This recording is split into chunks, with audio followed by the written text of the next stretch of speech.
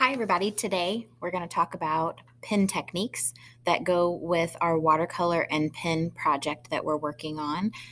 This is an example of our project as it would be when it is finished with our watercolor background and then our pen technique drawing over top of our watercolor background. So in order to get these pen techniques on here, we've got to practice those on a separate piece of paper first. So if you were in class and just need a brush up, or if you were not in class and you need to practice these before your project, then you need to follow me. In your sketchbook, just on a blank page, I want you to go ahead and make a page that looks like this. Pen techniques at the top, 5 boxes, and here are the labels for those boxes: hatching, cross hatching, stippling, scribbling, and scumbling. Go ahead and pause the video and do that now, and then you can join me back for doing each box, filling in each box. Okay, for hatching, we're just talking about lines that go all the same direction. I usually choose diagonal like this. None of the lines cross.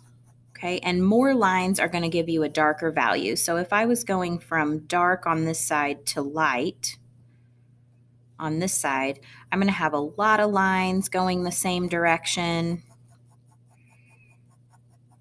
to create a darker value. And then I'm going to get less and less with my lines to create lighter values. Okay. Again, they're all going the same direction. So for hatching, if you wanted to do diagonal, you can, or you can do vertical, or you can do horizontal, but they don't cross. Okay. For cross hatching, then they would cross. So I could start maybe, if I'm going dark to light again, I could go this direction. And then to create a darker value, I would keep adding more lines, going different directions and crossing over the other lines that I've made. Okay, so the darkest value then has the most lines. With pen, we can't really do value scales like we can with a pencil. We can't erase values out. We can't change our pressure. We have to change the number of lines. So less lines creates a lighter value, and then more lines create a darker value. Okay, and what we're doing here is we're working with texture, which is how do you draw a thing to make it look like it feels like something. So all of the things that we're going to be drawing in this next project will need to have a different texture. So the mountains will need to look different than the trees. So that all goes with how you make your lines. Stippling, this one takes a little bit longer. This one is dots. Some of you guys may have done projects like this in the past, maybe have called it pointillism. Okay, less dots further spaced out are going to create a light area, and then you're going to put more dots together to create a darker area. Medium amount of dots in the middle. So again, we're going from dark on this side to light. I want you guys to practice how do you create dark values, medium values, and light values only using pen. This stippling takes a little bit longer, so I will not quite fill up all of this box.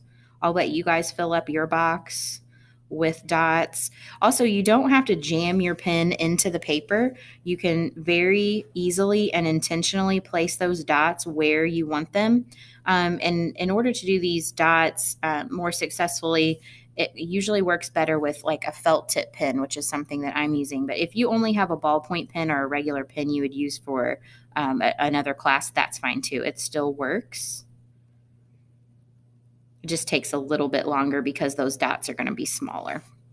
Okay, so dark to light. You guys can finish the rest of that box on your page. Scribbling. Scribbling is like you would imagine. It is loops. And again, the less loops that I have, the lighter my value is going to be. And then I put more loops. So these are curls, scribbles. More loops are going to be darker. It's all about the amount of lines when you're doing pen technique. So more lines, darker, less lines, lighter.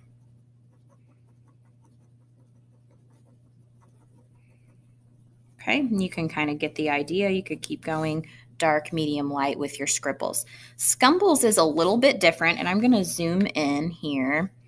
Scumbles is, I'm going to put a little example out here. It's really in the family of scribbling, but we're going to add some jagged lines in here. We're kind of just going to let our pen scribble around, but put some jagged lines in there. And why we would do something like this over scribbling is because this adds a different texture. Notice how this has a different feeling than this. So I can use this scumbling technique. I often like to use it when I'm trying to fill in a large amount of trees that are far away, or bushes or something, because then you don't have to draw every single leaf. You can just scumble some lines, and that gives the impression of a whole bunch of leaves without having to draw every single one.